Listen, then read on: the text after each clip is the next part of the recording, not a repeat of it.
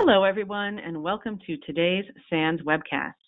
Meet your new best friend, DNS Security, sponsored by Cisco. My name is Carol Auth of SANS, and I will be moderating today's webcast. Today's featured speaker is Rachel Ackerley of Cisco. If you have any questions for our presenter, please enter them into the questions window at any time. And with that, I'd like to hand the webcast over to Rachel. Thanks, Carol. Hi, guys. I'm lucky enough to be your host today. If you were like me, or at least a few years ago, I didn't know what all the fuss was about. DNS security, what's the big deal? Been around for ages, right? How can this help me? How can this help my security program? Well, boy, were my eyes opened. And I hope after today's presentation, I can do the same for you. So as I'm boring you to death with my slides, actually, hopefully not, but I want you to think, how are you leveraging DNS in your security stack? DNS can see every connection destined to anywhere on the internet, whether on or off the corporate network. It's one of the most single best sources of data within your organization. And that's why I think after today's presentation, DNS security is going to be your new best friend. So what are we going to talk about today? Hopefully this agenda is exciting to you. We'll walk through the basics. What is DNS security? And I'll pause for some quick questions just to make sure you're not falling asleep on me.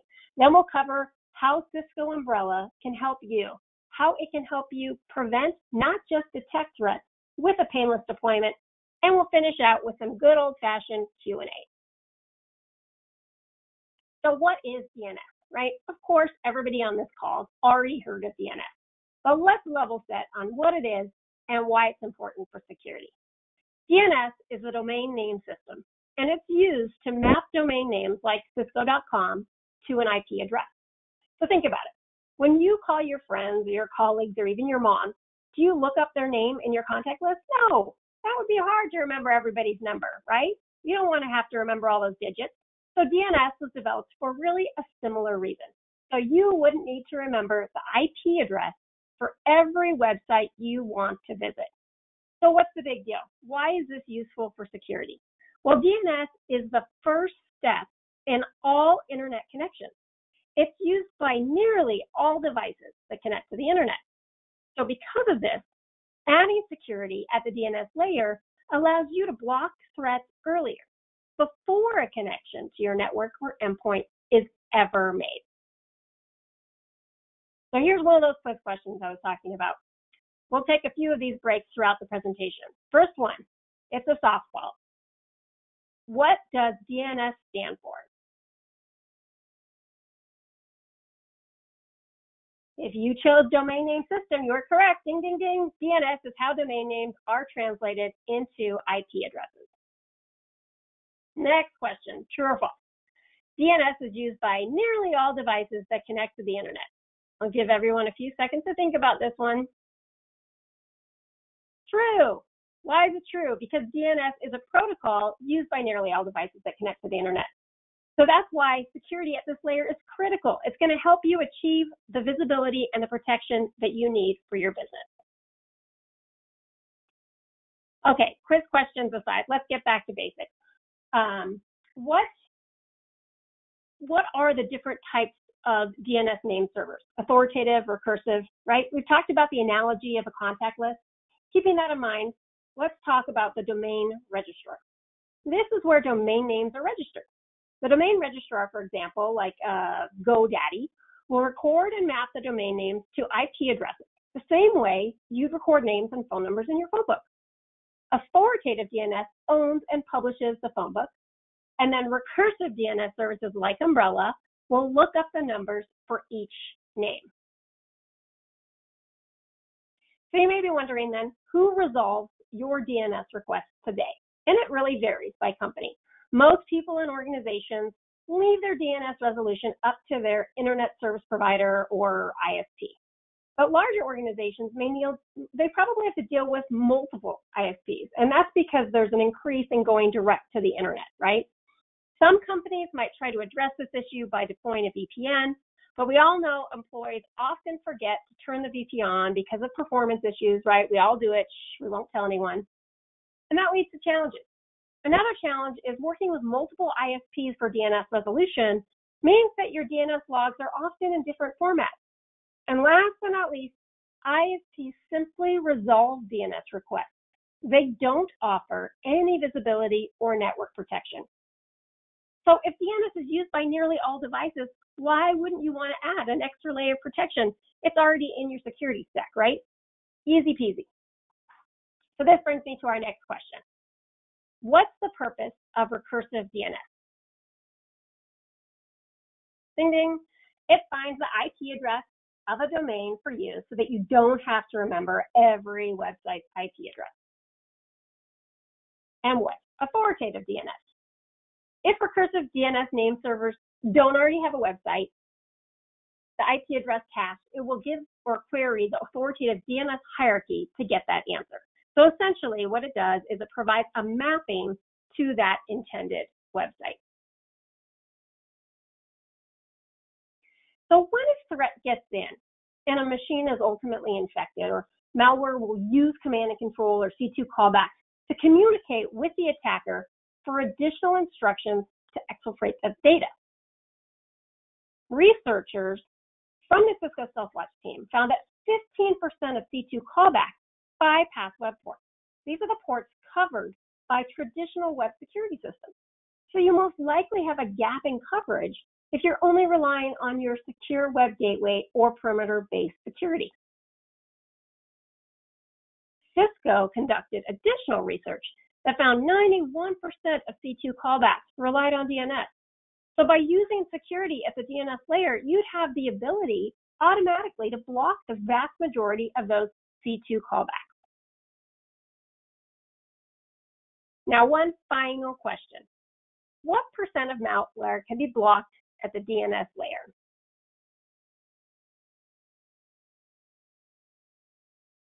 More than 91%. So deploying security at the DNS layer is going to block those threats before they have a chance to reach your network. And as I mentioned, this was one of the last quiz questions. So if you're interested in taking a complete quiz yourself or sharing it with a colleague, I will go ahead and share that with you so you can access this quiz yourself. It's pretty fun, and it's a great level set on stuff that you might already know. And if you're like me and you're a negative Nelly and you're wondering, hey, that's 90%. What about 91%? What about the other 9%? Don't worry. If Umbrella's in your security stack, it can block connections and even proxy that traffic to specific URLs. So how can Umbrella help you? At the end of the day, right, we're all looking for simplicity. We're looking to make our lives easier. We have so many security products in our stack, and it's a challenge to keep on top of everything. With Umbrella, it's a cloud security platform. It provides you the first line of defense against threats on the internet wherever your users go. Think about that. That's freedom to work from the coffee shop, to work from the airport, and not have to worry. It's going to give your company peace of mind. How do we do it? Well, by analyzing and learning from internet activity patterns, Umbrella automatically uncovers attacker infrastructure staged for current and emerging threats. And that's going to give you the power to proactively block malicious requests before they reach your network or endpoint. So with Umbrella, what can you do? You can stop phishing. You can stop malware infections earlier. You can identify already infected devices faster, and then ultimately prevent data exfiltration, right? You want to keep your job. You want to be the superhero at your company. You want to be helping people keep things safe. You don't want to be in the papers, right? Umbrella is going to help you. It's built into the foundation of the internet. It's delivered from the cloud. What does that do? It gives you complete visibility into that internet activity, no matter where your users are, across all locations. And we like to think it's one of the simplest security products to deploy and manage.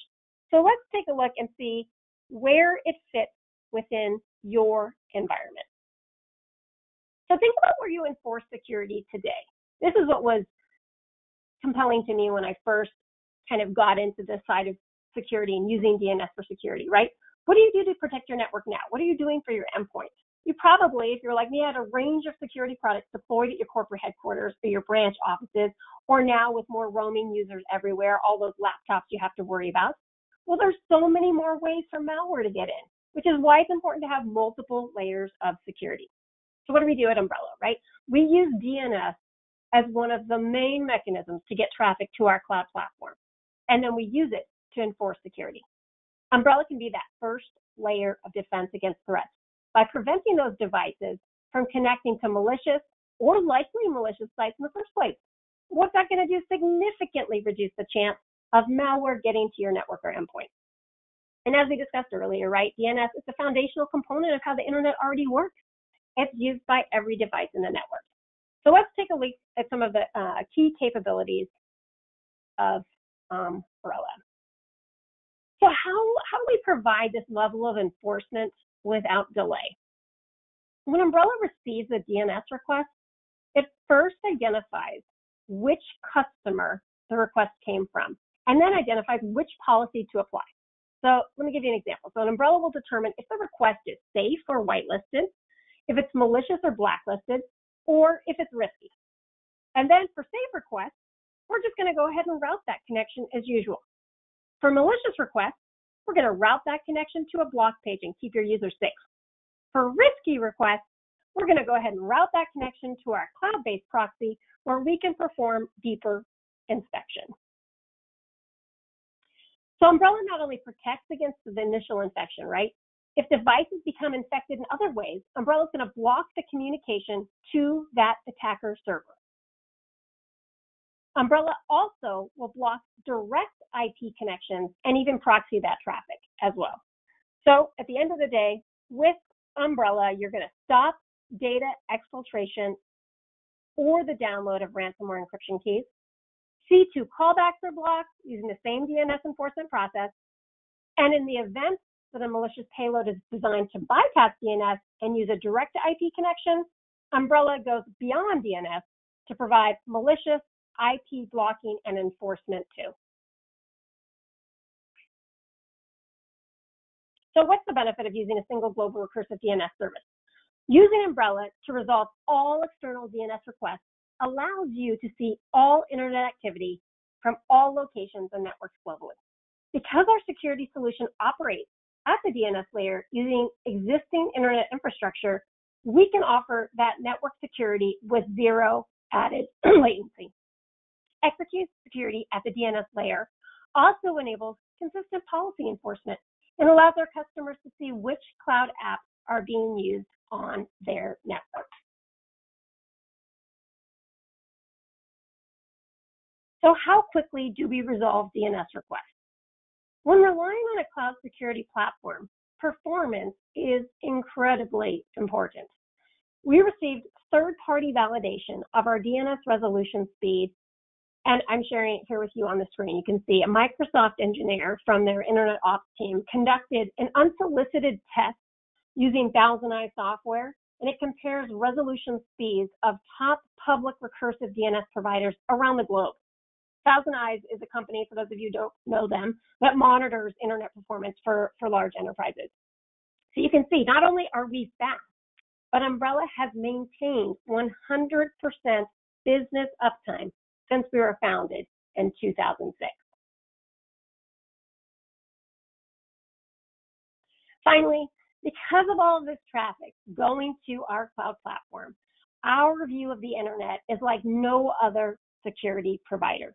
The Umbrella Global Network includes more than 30 data centers around the world, and that resolves over 180 billion, with a B, DNS requests from more than 100 million users over 160 countries every day. That's a lot of data. We peer with the top ISPs and content delivery networks to exchange those BGP routes and ensure we're routing requests efficiently and not adding any latency over regional DNS providers.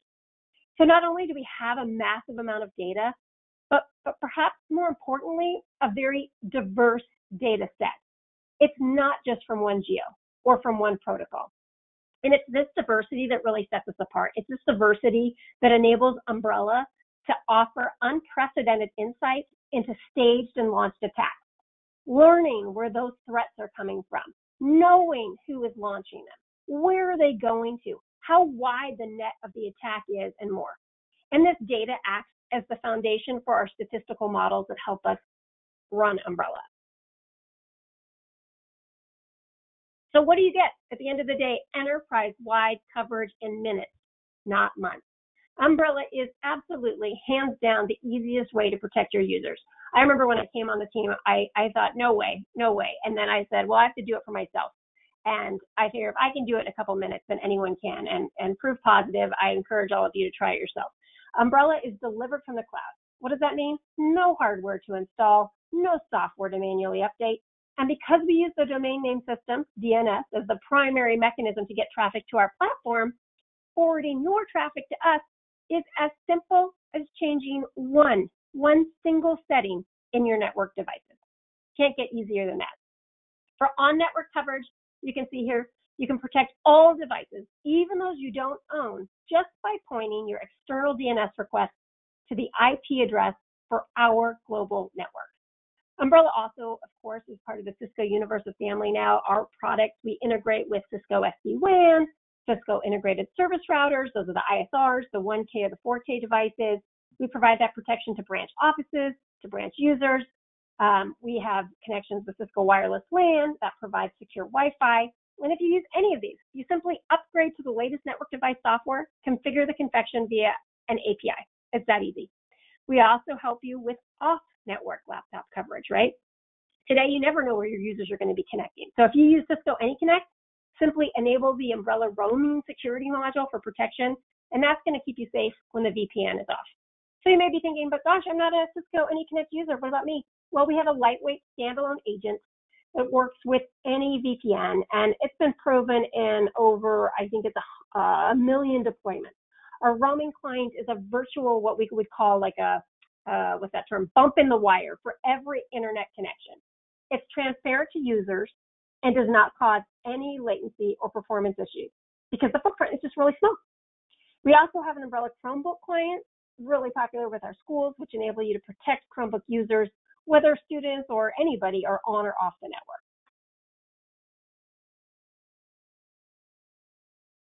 So I hope I've convinced you that this is the easiest security product you'll ever deploy. It's simple to get started with Umbrella. You can begin blocking threats in just minutes. And all you have to do is sign up, point your DNS to Umbrella, and boom, you're done. So I'm showing right now a link that gives you access to our 14-day free trial. You can sign up and see for yourself. I always believe seeing is believing. It only takes a couple minutes to register, and you can see the value of Umbrella in real time. And a lot of people think, well, who's this for, right? This is for anyone, from small businesses without a dedicated security professional staff to multinational enterprises with complex environments. It takes mere minutes, and you're just going to gain a new layer of breach protection and internet-wide visibility, whether your users are on or off network. So I can't encourage you enough to sign up, check it out, or have one of our cloud security representatives after this webinar to help you get started. So I'm just going to take a couple of minutes. I know some questions were coming in, and my colleagues been sending them to me via email. So I'm going to take a look at those. So give me a second to get my head straight on these questions that are coming in, and we will address some of your frequently asked questions here. All right.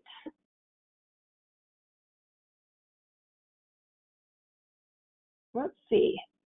What kind of licensing or subscriptions are available for Cisco Umbrella? Well, the easiest way to answer that is for most Umbrella packages, we license by the total number of users with internet access, and it comes in 1 or 3-year subscriptions. We count the number of employees that connect. I think that's what the question was ultimately getting at. So we count the number of employees that connect IT provisioned or user-owned devices to local or even remote networks. So for organizations though with guest Wi-Fi networks, we have a specific package for that. It's a little bit different. The WLAN package offers pricing per access point, and that helps you protect an unlimited number of users. We do not use the number of concurrent or active versus total users in the licensing. That's how appliance-based solutions do that. So unlike appliance-based solutions with performance constraints based on the number of concurrent or active users, Umbrella is infinitely scalable. Hopefully that addressed that question. And if there's additional questions, you can always reach out to one of our sales reps. We always are very good at quickly responding and making sure you have all the information that you need. Next question. What happens if the service goes down? Will I lose all internet connectivity? Okay, so what happens if the service goes down? Will I lose internet connectivity? The Umbrella Global Network has maintained 100% uptime since it launched in 2006, so I don't think that's going to be a problem. But don't take my word for it. We publicly display our operational system status and stats, so you can always see the latest service stats. That's at a domain at status.umbrella.com, so you can check that anytime you want. And if one of our global data centers has scheduled maintenance or an unanticipated issue, any task infrastructure, it's going to instantly reroute your DNS request to the next closest data center without any disruption in service. So I don't think the concern about losing internet connectivity is going to be a valid one, or anything you need to be concerned about if you're looking to try Umbrella. And I would just encourage you to try the free trial, right? You could do it at a branch office if you just want to do it at one single location to just get a sense for what type of malware we can see. And we have amazing reports that you can run even within the trial to get a sense of what type of visibility you're going to gain that you don't currently have. Let's see, one more. I think we have time for one more. Let's see. How do you identify the username of an off-network user using Umbrella? How do you identify the username of an off-network user? Okay, you can get user information. We have a connection with Active Directory, so you can get that user information through the Active Directory integration with the Umbrella roaming client, or the Cisco AnyConnect integration. And I think there was other questions. We do have about an API. We do have our open API, and that's going to enable you to connect and share data with third-party systems, and that really does help. I didn't speak about it today, but helps you with incident response, being able to prioritize, across the sea of alerts that you probably get as a security professional, right? How do you know what to fix first? How do you know what to prioritize first, right? Umbrella has this open API, bi-directional. You can pull information into Umbrella and then help you prioritize and see what you should remediate first. Just another benefit from Umbrella. So I think I have foamed at the mouth for long enough on this. I hope that you have left today's presentation feeling like DNS security is a secret weapon that you already have at your disposal. You just need to point to Umbrella and start getting the value. And with that, I'll hand it back to Carol. All right. Well, thank you so much, Rachel, for that great presentation, and to Cisco for sponsoring this webcast, which helps bring this content to the SANS community. To our audience, we greatly appreciate you listening in. For a schedule of all this and all SANS webcasts, please visit sans.org/webcast. Thank you and have a great day.